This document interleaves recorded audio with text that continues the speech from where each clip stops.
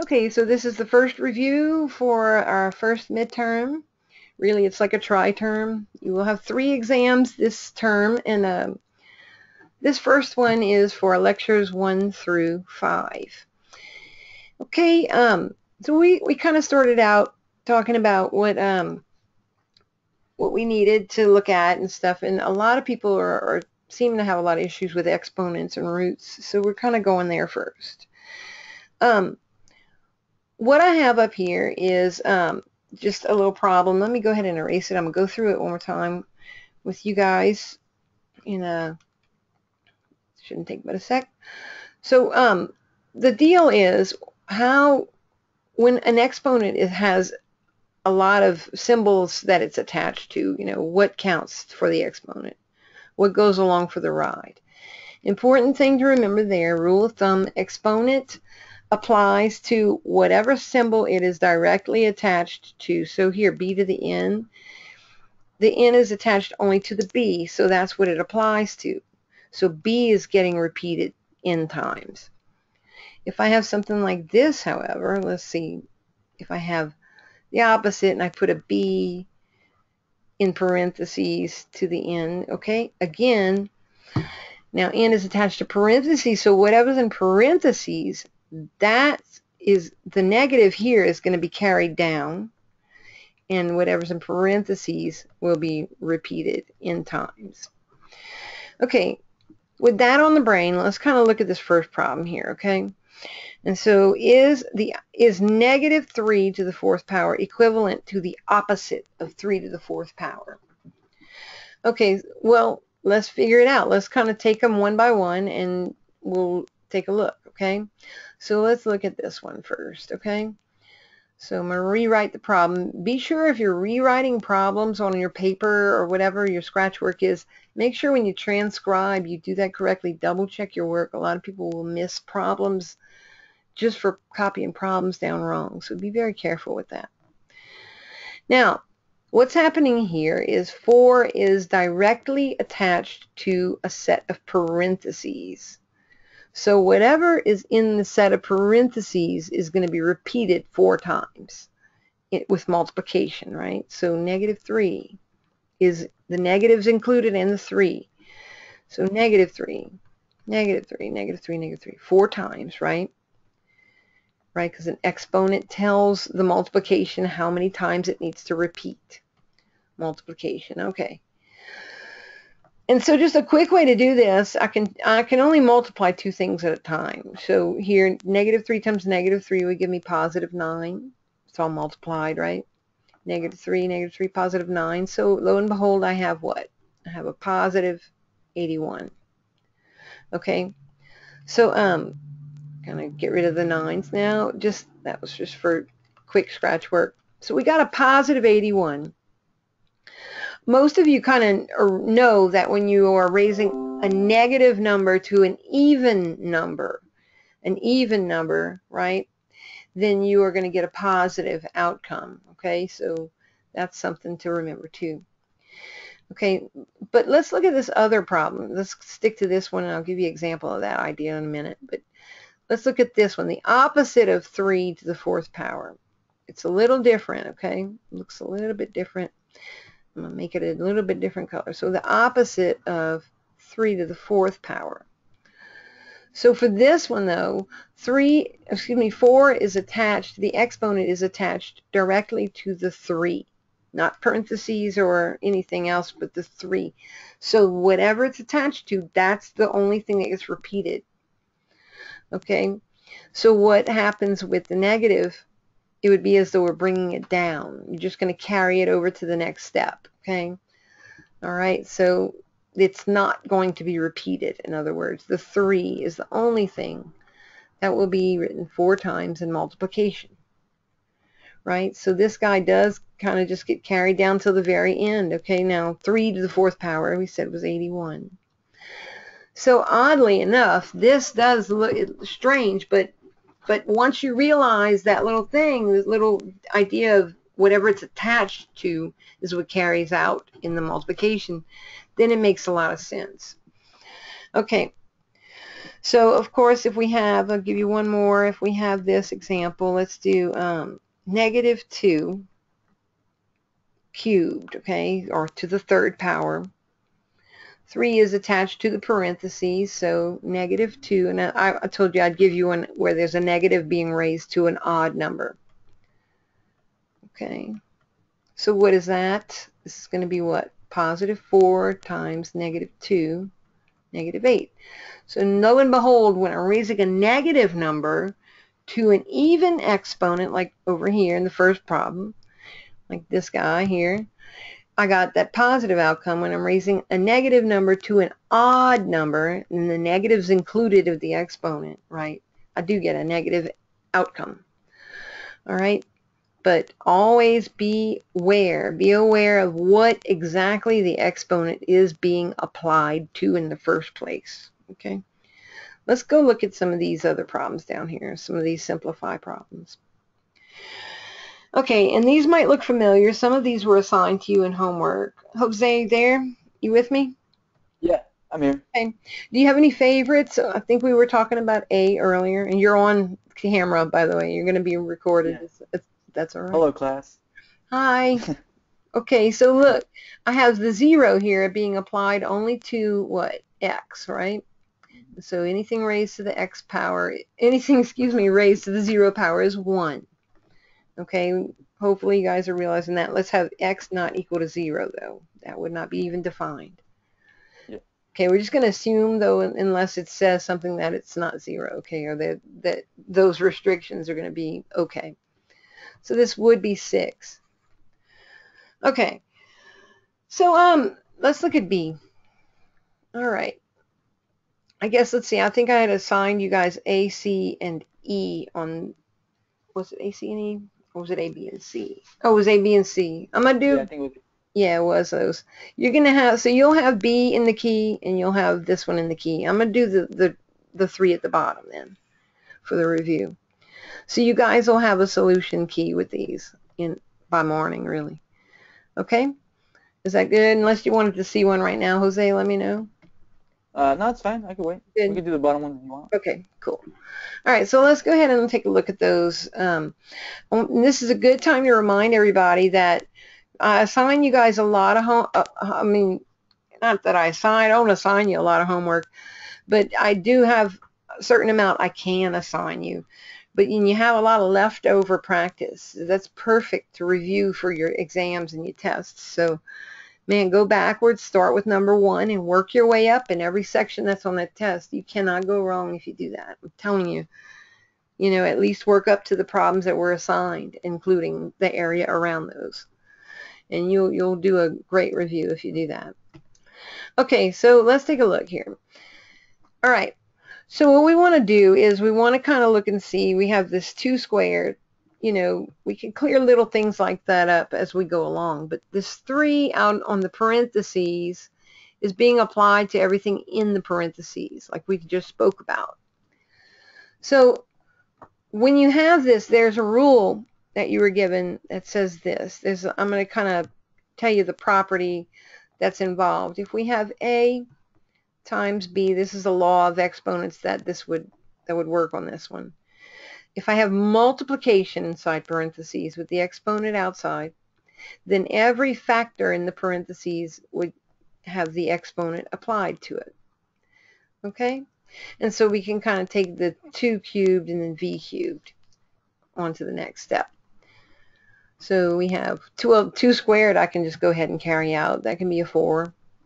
V, okay, and then times, 2 cubed, and then V cubed. And make yourself a little room, too. That's always good to do, especially if there's a fraction. Okay, so now we have this thing we can do. What I like to get students to do, if these really kind of get you every now and then, these types of problems, like you get a little easily confused on them. I mean, not that you don't understand them, but sometimes they're hard to organize. What you can do at this step is you can write the numerical parts near one another, right? 2 cubed, by the way, is going to be 8. I'm going to just go ahead and put that there. But I'm putting all those things together, and then I'm going to put the V parts together, the variables, And by the way, this is v to the first power, right? You can go ahead and write your 1 exponent. If it helps you apply the correct rule, then write the 1s if you need it, okay? 4 times 8, 32.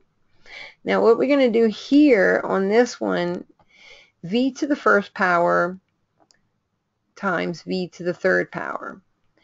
This is that one of the very first rules that you had. It said this: when you're multiplying straight across, okay, and let's say x to the a times x to the b, and you had the matching bases. So you're multiplying straight across with matching bases. What do we do with our exponents? What do you do with the exponents, Jose? You add them. Yes, excellent. So you just keep one base and just write the exponents added together and carry on. Good job. Cool. Got to check every now and then, see if you're awake. Yeah, I'm still here. It's all good. Yeah, I know, you're a trooper. That's awesome. You guys, okay, so 32v to the fourth would be this one, okay? Now, E and F is where they get a little sticky for us, so let's get these challenges going. So, Jose, where would you start for E? I'm just curious. You would start with the exponents. You would distribute it. The 2. Okay, that's okay. Yeah, you can do that totally. All right. And I would do in the same step, I would go ahead and take that division symbol and turn that into a fraction. Because you're going to have to deal with that as a fraction anyway. So you want to do this. You want to say 2x to the fourth squared. You want to go ahead. Okay, so when I raise a power to a power, what do I do with the exponents in that case? You times them. Yeah, exactly. Multiply them. So let me give myself a little room with this. Like I said earlier, I'm giving myself room. Okay, so now I'm going to have x to the, is that a positive 4? Yeah. Okay, x to the 8th power, and then x to the -3 times 2 is 6, -6. -6. Okay, and then I have all that over x squared, right? Okay, so that's my second step. So let's go ahead and what do we want to do now? I'm gonna let you guide me for this one. All right, so you would add the exponents, so it would come out. Yeah, to you can x go straight across on the numerator. Good. So we're just gonna bring down that denominator. Good. Square 8 minus 6, right? I'm going to write that in 2 steps just to kind of show people what we're doing. So we're adding a -6, right? So we have, excuse me, x to the second power over x to the second power. Of course, what happens here now? They both, you just cross them out. Yeah, they cancel each other out, right? Because a number over itself is 1. So now your answer is 1. So be careful when everything cancels like that, you guys. It's not nothing, it's not 0, it's 1. So when you canceling something out, notice it, when I line through something like that that cancels out is a 1 that I put there, okay? Sometimes people get in the habit of just crossing it out and they forget about the 1. So it's important to remember. All right, so let's check out F. Let's see what happens there, okay? So let's see. I always want to say number F, letter F. Okay. So, okay, this is a thing here, okay, 1/2 as an exponent. So there's this rule, okay, and if you watch my exponent overview video, you'll see a good explanation of this. When you see a fractional exponent, and I think in our homework we're dealing mostly with square roots, but let's just say we have the nth root, okay? If I have the nth root of a, that's fine. We can write that as a fraction exponent with the nth root, the index, written in the denominator. And it makes sense, right? Because it's a root, and the root's underneath the ground, right? So it's a denominator. So I'm going to write a 1 in the numerator here. So notice the exponent on a is a 1, right? So we write 1 over n. But knowing that, let me kind of expand this out. If I had, let me go back and put that, okay, so if I had an m on the a as an exponent, the nth root of a to the m power, notice I would write the m up in the numerator, right? That's my exponent or my power, right? Let me just write it as the word power. It's easier to think of this as the power, and over then root. the root is below, because the exponent is the whole fraction. Okay? Cool? All right. That's good. All right. So now look, again, 1/2 is going to be applied to both of those factors inside that parenthesis.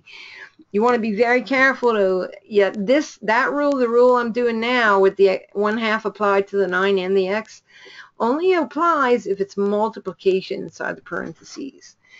Okay, so it is, so we'll say this is 9 to the 1/2, okay, times x to the 1/2 times x cubed. All right. Okay, so now we can kind of go to another step, and we can say, okay, 9 to the 1/2 power, this is just square root of 9, right? Check this out. If you kind of don't know quite what to write, but you know that 9 is what? 3 squared, right? And so we can write that multiplied times 1/2, right? Okay, make that a 2, Karen. What happens here? They cancel out. Yeah, so look, the square root of 9 is 3 by itself. So really this is going to be 3, right? Now I can deal with my x's now, okay? Okay? So that's kind of cool thing. I mean, you could always take 9 to the 1/2 power. You could rewrite it as square root of 9 and write 3, right? But the reason I'm showing you that little thing with the writing it as a 3 squared to the 1/2 power is to show you that that cancels out, and to show you the people who like, some people don't know what to do with that radical sign once you take the square root. And a lot of times they put it back on the 3, and they'll write the answer is square root of 3. So but don't do that. Once you take the square root of something and you say like the square root of 9 is 3, you just write the 3 and leave everything else behind you. Keep going. Look forward. Don't look back. It sounds kind of corny that I'm saying that, but it's true. Just, keep your eyes on the future, on the prize. No, but really, Right. once you extract the root, it's done. The radical symbol is no more. Okay. All right, so let's go to the x's here. X to the 1/2 times x cubed. I'm going to go ahead and add those. Now, check it out. So you're going to have 1/2 in the exponent too, so get kind of used to writing kind of small. You can get used to writing small, or you can kind of take this on the side, right? And you can say, okay, 1/2 plus 3 over 1. And you can do your fraction operations on the side and bring it back. You know what I'm saying? So keep it organized. Okay, now we need a 2 here. So 1 times 2, 3 times 2. 6. Yeah. So we'll have, what, 7/2. So then, of course, come back into the problem. You want to put that back where it goes, up in that exponent. So we have 3x to the 7/2. There's your answer. This is not a hard problem, but you can see all the little fraction work and all the little stuff on the side. It can get away from you if you're not careful. This is why you need to practice this stuff. We were just talking about that. I mean, you guys could watch some videos all day or Google the proper technique or whatnot, but until you put the pencil to the page, like they say, the rubber to the road, you're not going to get as good as you can be. It's like you're giving points away from tests, and points is what it's all about when it comes to your final GPA. So, all these little extra practice problems that you have at your disposal, use them. Okay, so let's move on from this. Okay, any questions about this though? Jose, anything? That's fine. Yeah, I'm good. I'm Right. good so far. Okay, so let me pause and we'll set up for the next part. Right. Sounds good. Okay, so what we're going to do now is just a little more on the whole square roots practice, and I will have another session tomorrow, and hopefully Jose will be able to attend. So Yeah, I'll be here. yeah, great. And so you guys will be, maybe more people will be off of work too. So I know you guys work some crazy hours. I think a lot of my students have approached me in these classes and have told me about the hours they're working. So this will be recorded too. So I'm going to post it on our website, and you guys will be able to access that when you're getting off of work too. But let's simplify some of these square roots problems, okay? And so I just kind of want to talk about that. We were looking for square root factors. Notice all these are just square roots, okay? No cubed or fourth roots or anything. So we're looking for pairs of factors, right? What you want to do here is you want to kind of write out the factors. For example, 63 is not a perfect square, but we know it has a perfect square factor in it, right? Like what's some of the factors of 63? Jose? Let's see, it would have 6, 3, 9. Yeah, 9 and what? Well, yeah, 9, 1. 9 and what? I mean, 9 and Uh, 9 and well, 7. 9 is already 9 can already be a square root. You can already turn to Right. 3, so. Okay, so but you have to kind of include. Good, that's very good. 9 though, we have to remember 9 times what is 63 though? Oh, that was a 63. What was that? Oh, I didn't say anything. So wait. Oh, So we have to. It's 9 yeah. times 7. Good. So here we go. So we want to write the factor in. Oh, not so terribly, but 9 times 7, 63. So then we want to go ahead and carry out this. We want to make sure we have all our factors independent, right? Written out. We want to list them all out. So we'll have an m squared and an n squared. Now, what I want to do here, and so really what I'm doing in this little, what I've written here, is kind of like not even in the problem. I guess I'm kind of trying to pull that out to the side. Okay, so what I want to go ahead and do is, I guess I could just put it there now since I wrote it like that. What I can do here now is I can rewrite another step, okay, where I have all my perfect squared factors in the front ready to extract. Okay, now 9 is, the square root of 9 we know is what? Square root of 3. 9 is 3 9 is 3 squared, right? And it is 3. But look, I'm gonna just write it like this first, and I'm gonna write it out. I'm gonna put it in another step. Okay, gotcha. But I'm trying to show y'all this property of radicals where you can separate everything out into its own radical, every factor. That means multiplied, right? Y'all don't forget, all these things happen if it's multiplication inside. And then the square root of 7 is still in there too, right? All these things are in the house in the last step, so they all have their individual houses in the next step. You see? Now, eventually, you guys won't do all these steps I'm doing. What I'm really trying to do is exhibit for you the different properties, like I said. This is some things tools you can use, and they'll come in handy in the future. So look, the square root of a 3 squared means that what comes out of there is the 3. In other words, let me kind of break it down, and I know y'all know this, and a lot of y'all like, we get it. But look, if it's a square root here, and there's a square on the number, the thing that comes out is the base. A lot of people do need to hear that, though. So the 3 is what comes out. See, that's what's left over in there. Okay, so this is the 3. That's what comes out. Okay, all right. That's probably the only time I'll beat that horse dead multiple times, I swear. Okay, so now square root of m squared, the m is what comes out. Okay, notice I'm not putting a radical on it. The radical sign's gone. Square root of n squared, the n is what comes out. And then square root of 7, what to do? There's no square. Yeah, There is no square root, so we just leave it as is. good job. Yeah, excellent. Yes, we leave those guys alone. You leave it just like it is. And when you have a radical factor left in the answer like this, you hang it off the end. Okay, so like you'll put your numbers, right? 3s, 2s, your constant factors. And then we put our variables. Notice we did 3, then we put our m's and our n's. Then our square root is what hangs off the end. Okay, so anyway, that's how you do these endings with radicals involved. So this is your answer. All right, let's take a look at another one. Let's go to F.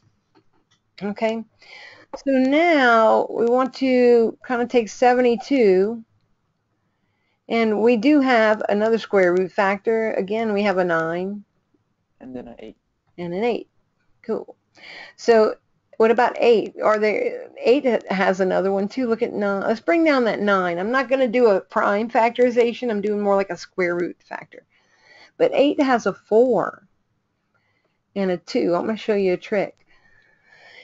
Okay, there's a 4. So what is 9 times 4, by the way? 36. Yeah, 36 itself 30 also is a perfect square, right? So let's go ahead and we'll separate 72 into 36 and 2. Because the square root of 36 is 6, by the way, right? You caught that? Yeah. So yeah, if you kind of see that there's a 9 and you go see the other factor and you're like, oh wait, that has one too, you know, try grouping them together in different ways and you might discover a bigger one that you can work a little more efficient. You know, if you don't notice that, you can always extract them separately and multiply them on the front. But I'll give you, that's another example for another time. We'll do one like that. So anyway, so we're going to separate out. We're going to do this. We're going to have 36, 2, and we'll have j to the 4th, right? But j to the 4th can be written as what squared? Okay, remember when we raised the power to a power, we multiplied, right? So what 3. times 2 was 4? 2, right? 2. Okay. And this is a little trick I'm showing you guys because it'll benefit you. I'm going to show you guys the definition-based way to do that in a minute. But check this out. Because the square root of something squared, so we're trying to say something squared, right? So, okay, this is going to be the k. So what times 2 is 6? 3, right? So k cubed squared. Now check it out. Let's write all these in their individual, like we did in that first problem. We'll write them in their individual radicals. So we'll have the square root of 36, the square root of 2, okay? Now I'm going to have the square root of j squared, right, times the square root of k cubed squared. That's okay. Let me fix that up. K cubed squared. Hopefully y'all can make that out. Okay, so which of these are the perfect squares? You know, we have, let's kind of highlight those guys. So we're going to have that radical symbol is going to be gone. This guy's going to be taken care of because it's a radical in a square, right? The square root in the square, right? Remember we said we need the square root, the index, and the exponent to match. So whatever's not red highlighted there will be the answer to that part, see? So square root and a square. So the k cubed is what's going to come out of that. Y'all catching my drift on that? Got it. Good. So square root of 36, let's go to town with this one. Let's go ahead and simplify all this stuff. Square root of 36 is 6. Good. Okay, and we'll hold off on the 2. Let's go to our variables. We'll have what? J squared, right? K cubed, right? And then the square root of 2 actually gets kicked to the caboose. Poor guy. He's got to stay home. 2 has no date. All right? Okay, so that is my answer, by the way, you guys. This is it.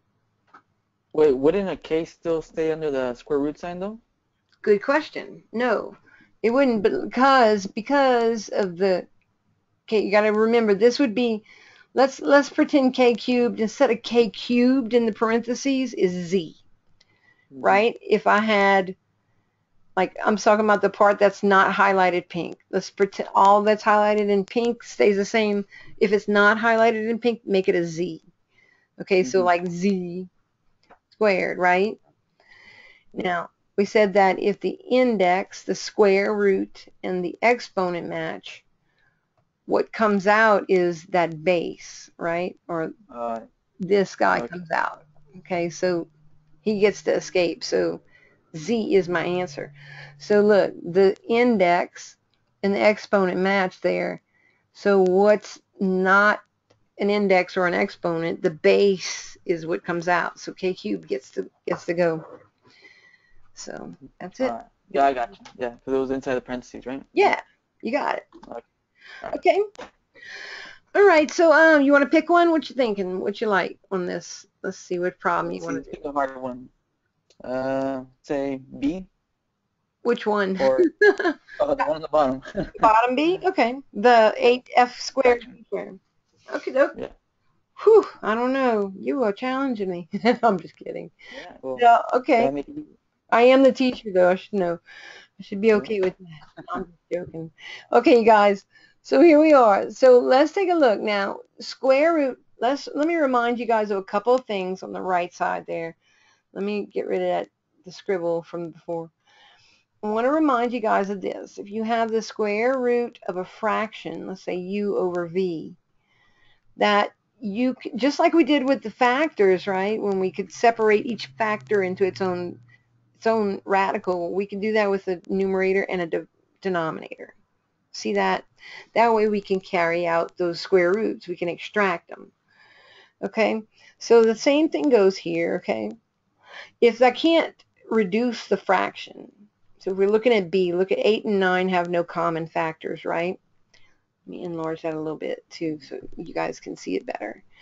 So 8 and 9 do not, it won't reduce, in other words, right?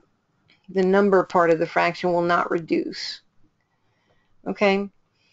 So we're over here. So F and G don't have anything they can cancel with either. So what we can start doing is just kind of like look at just the numerator. Let's just look at this one and see what we can do, just like the problems we just finished doing. Treat the numerator like one of the previous problems and the denominator as well. See that?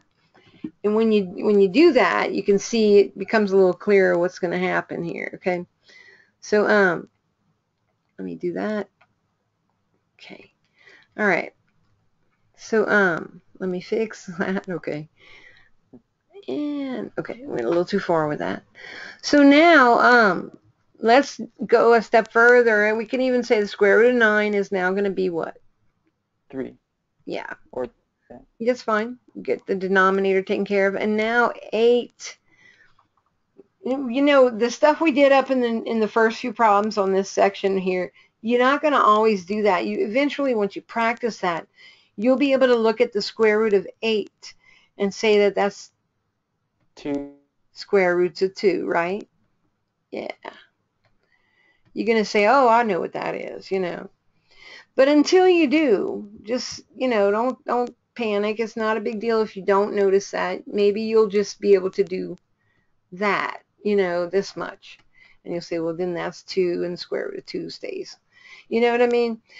Just take it bits at a time. You don't have to do a bunch of stuff in your head yet, but eventually once you practice, you will be able to. It'll be easier and it won't make mistakes. So now we got 2 and we have square roots of 2. I'm putting that off the back because of the F and the G. So now we have what? We have the square root of F squared and the square root of G squared. We're going to have F and G. You agree with that? Yeah. Okay. If you want to do the step that's in between, that's fine. In between here, you could have written an extra step where you had the square root of 8, square root of F squared, square root of G squared over square root of 9. You could do that. You could even go and maybe you put square root of 4 times square root of 2 instead of 8. Up to you. You guys, there's more than one way. Usually on any of the exponent or even the radical problems, there's going to be more than one way to do a lot of the simplifying you guys are going to be asked to do. And, it's not going to be don't panic if you see me post a solution that may be a little different, or maybe I went in another direction and you went in this other direction, but we got to the same answer. No panicking allowed, because sometimes there's a lot of different ways to do one problem. So this is one of those topics where there's a lot of different ways you can handle some of these problems. Anyway, that's what I got for you, Jose. You got any other questions for me? No. I mean, I'm fine for now. It's all One more, good. one more thing I'm going to mention, we can maybe pick up here tomorrow, is notice here the radical, the denominators all simplified, right? The radicals all extracted in these problems here. Like this denominator would be square root of 144 is 12. No more square root in the denominator. They are showing you that because eventually we're going to get to a point where you don't want to leave a radical in the denominator. Okay, so Mm-hmm. that's another thing for another lesson in the future. So we'll get to that. So guys, we'll have a part 2 tomorrow, and hope you guys all have a good evening. Talk to y'all soon. Good night, Jose. Thank you for coming. All right, good night. Yeah, thanks. Talk to you soon, babe. All right, see you later.